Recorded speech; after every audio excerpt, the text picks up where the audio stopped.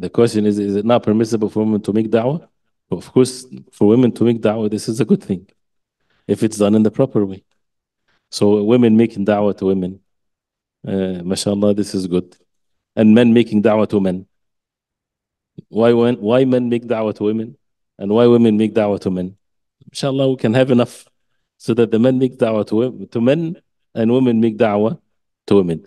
But if it's someone is given a speech, for example, yes, it's been the way from the time of the Prophet ﷺ that, for example, the Prophet ﷺ speaks, the companions radiallahu anhu, the ulama and the women, they would listen and they would benefit, but without gazing, without looking separate from the men. So it was never been in such a thing in the history of Islam that a woman would come and address the men. Aisha radiallahu anha, they would come and they would ask and she would give fatwas. And they would address the men, but min wara'i hijab, from behind the curtain. That means they don't see nothing of them. So yes, for example, if there's no fitna, and a woman is addressing, even teaching men, if it's without any fitna and anything like this, and any slight percentage of any fitna that is to be there, and the people are in need of her ilm, sure, but behind the curtain.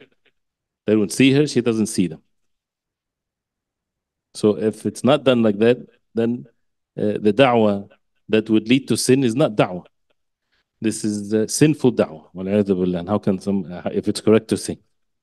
The amount of sins, the level of sins that are being established in the name of da'wah.